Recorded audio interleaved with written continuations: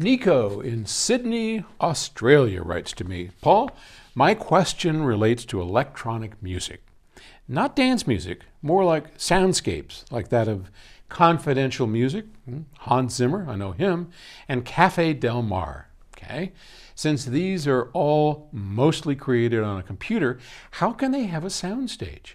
I'm not saying they can't, because they do, but I have heard this as a kid listening to Vangelis on my dad's Infinity Kappas, but just wondering exactly how a soundstage is introduced in the process. Okay, aren't these lovely? These are the FR10s, and everybody that's looked at it so far has said, that speaker is perfect for my house, and it is. Look at, isn't this cool? And these sound amazing. Okay. Soundstage. Let's talk about real quick what soundstage is. Soundstage is the ability of a pair of speakers of a hi-fi system to disappear, and all the music appears behind the loudspeakers with depth and width and height, right? So when you hear these speakers, you're sitting over here where the camera is. These appear not to make any sound whatsoever. They're gone.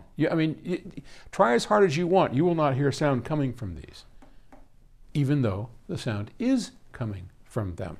And that's the mark of a really well-designed loudspeaker backed up by a really well-designed audio system, okay? So speakers disappear. The soundstage appears behind, to the left, to the right, and has depth, height, all that kind of stuff, okay? That is created in the first place in the mix. So in a sense, it doesn't really matter how it's recorded.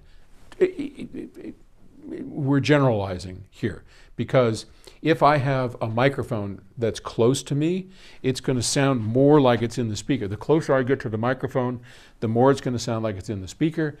The farther I pull it away in this mix, the more depth it's going to have. I mean, that's just a characteristic of microphones and things. Now, what can the mix engineer do about that? Well, you can definitely do plenty about that, regardless of how it's recorded or if it's electronic, okay? So, for example, why when I talk close as opposed to far away, does it sound like there is space and depth? That's because of the reverb that's happening. When I'm close like this, I don't hear the rest of the room, or I don't get the sound back. And there's proximity effect and all that other stuff. But when I pull it away, now I'm picking up this voice and the surrounding. So in an electronic setup, we can add reverb, artificial reverb, but that's what these guys do. We do that at Octave Records. If we have something, we'll add a little bit of reverb, and that gives it that space and that distance. We can set the level, we can assign it a place over here in the soundstage, then we can do certain things that make it back here, up here. It's all done in the mix, and it's quite an interesting process.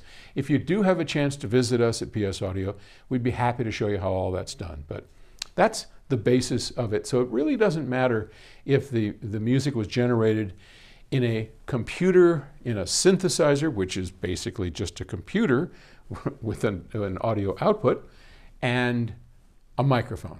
They're all kind of the same sort of thing at the end of the day. Hope that helps.